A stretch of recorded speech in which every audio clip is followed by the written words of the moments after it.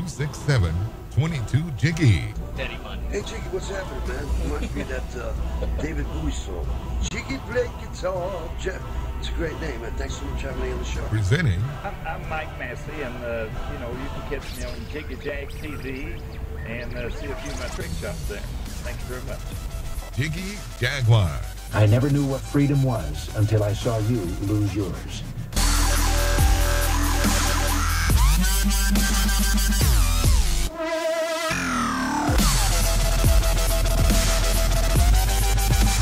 Welcome to hour number 2 of the world famous Jiggy Jaguar show. Coast to coast and border to border all over the World Wide Web and on iHeartRadio, AM, FM stations across the country, and the TuneIn app. If you want to get a hold of us, it is JiggyJaguar.com. The man from 2063.com is the official website of Jack Duffy, and we've got Jack Duffy with us today here on the program. Jack, welcome back to the show. How are you, sir? Just fine. How are you today? Pretty good, actually. Now you have an amazing book, and you have done. You're an accredited attorney, 20 years of experience. You were ranked in the top 100 attorneys by Fort Worth Magazine, and of course, you're author of The Man from 2063. We've had you on the broadcast in the past. And today we're talking about booming business for the Taliban, and this is a crazy situation. We'll kind of let's set this up for the fans here with the release of Bo Bergdahl and his questionable alliance and allegiance. Taliban has now responded by saying it has encouraged our people. Now, everybody, we will work hard to capture such an important bird, not to leave out the potential illegality and the eligibility of the release of the 5 top Taliban leaders exchanged for Bergdahl's release. Obama has created even more difficulties for his administration. Now, Taliban is now feeling a resurgence from this coup, and what does this do to our national security? And with us today, we've got critically acclaimed author and expert on the subject, Jack Duffy. He is going to help share some light and get us kind of brought up to speed on this, on the continuing story that directly impacts national security. Jack, welcome back to the program. Tell us about this situation. Did Obama break the law, essentially, here, in your expert opinion? Well, I believe he did. Laura get congressional approval 30 days before he does something like this, and they didn't do that.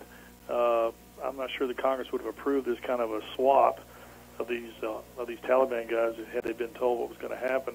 I think it was a mistake, number one, to do it. I'm glad we got the American guy back, but we gave up an awful lot to get him, and we set a precedent now that's very bad for future presidents, in the sense that now I know that if we want something bad enough, that we'll trade for it, and we'll give them what they want. And I think that sets a bad precedent. Jack Duffy with us today here on the program, coast to coast and border to border. He is just an amazing guy. You can get more information on the website, themanfrom2063.com. And Jack joins us here on the program talking about this Taliban situation. Now, a lot of the different things that are going on in regards to the Taliban coming back, and essentially Obama helping them kind of re-strengthen. Does this, in fact, re-strengthen and help the Taliban there, Jack? By trading this American soldier? Yes. Oh, absolutely. I think it gives them a lot of power. That's the reason why Israel traditionally has never negotiated with terrorists in their history, because they don't want to bargain with terrorists, and that's a good policy, and it's worked for them. They would rather lose hostages and then retaliate later than cave in and give in to terrorist demands. Like a perfect example is what happened in Uganda years ago, 1976, when they had hostages down there in Entebbe, and they sent a commando squad down there and killed all the terrorists and got the hostages out there and didn't lose anybody but one man. Amazing rescue raid that's gone down in history as one of the greatest raids in history, militarily pulled off by Israel. And that's why we need to follow what Israel does, because we're setting a bad precedent here for future administrations, because if we're going to continue to cave into terrorist demands, then blackmail is going to pay off. Oh yeah, very much so. And this is a very, very strange situation. Jack Duffy joins us today. It seems that business is just kind of booming for the old Taliban, and they got this guy back. Now, why did they? From what you can tell, why did they not? It's an odd deal that they kept him, because usually. They behead the first chance they get. What do you think was the situation of them holding on to him like they did?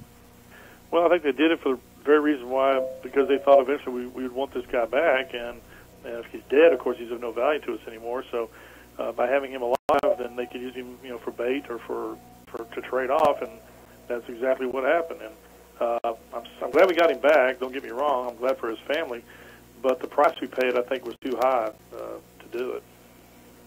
Jack Duffy joins us today here on the program, Coast to Coast and Boulder to Boulder, The Man from 2063. That is an amazing, amazing book. And Jack with us today here on the broadcast. TheManFrom2063.com is the official website. And also he hosts The Man from 2063, the radio program, each and every week on Blog Talk Radio. Now, in light of Congress not being aware of this transfer, is there room to speak on a potential impeachment here, Jack?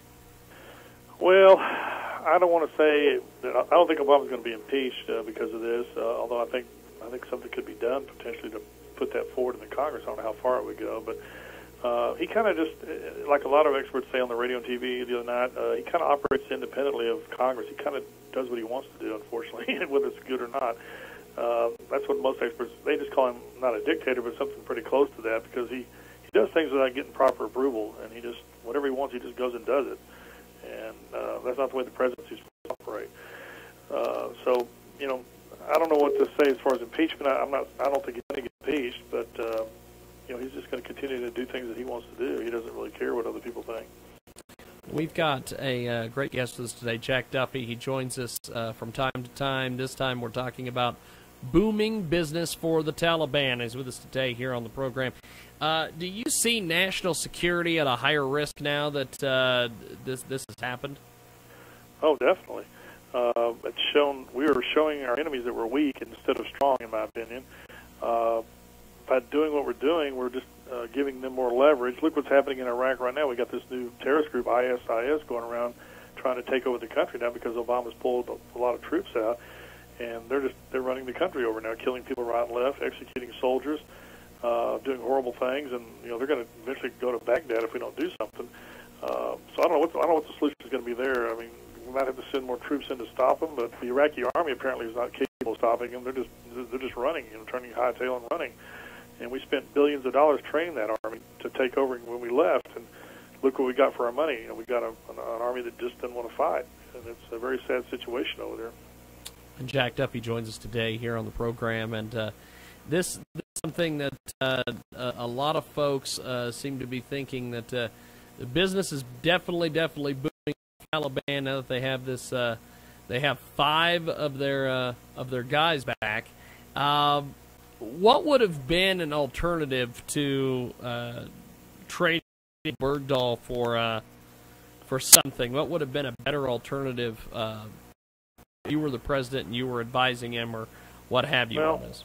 They could have traded him for some lesser important people that really weren't that high up in the organization. I mean, the guys that they gave back to the Taliban were like, compared to Nazi Germany, it'd be like us giving Joseph Goebbels and Hermann Goering and Heinrich Himmler back to the Germans, in exchange for one American soldier. I mean, we gave like 5 of the top leaders of the Taliban back in exchange for a guy who's not even a high-ranking soldier. If I was going to do it at all, I would have probably traded 1 or 2 lower-level guys, that weren't that important, and say, hey, you can have these guys, but we're not giving you the top guys. It is a fantastic guest with us today.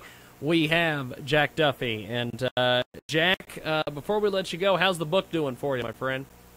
Well, the book that's out is on the JFK assassination. It's been doing pretty well. It's done all right. It's gotten great reviews. We'll have to have another show on that sometime. The book I'm writing now is called Black Mamba. It's about terrorism, and it's kind of weird because it's like a James Bond type book, American agents instead of British agents fighting terrorism. And a lot of what I wrote in the book up to this point has already coming to pass in the real world, which I didn't anticipate when I wrote this book. It's very eerie and coincidental how the book's paralleling a lot of what's going on in the world right now. Now, when is that book available? Well, I hope to have it finished this summer, and hopefully it'll be sometime in 2014 is what I'm expecting. Well, I think it's going to be one of those good bestsellers. I know that your previous books have done fairly well, so this will be another good one for you, Jack. Jack, have yourself a wonderful day, and we'll talk soon, my friend. Thanks for being on with us. I appreciate it. Thank you very much. Appreciate it, Jack. Bye-bye. We've got more when we come back on the other side.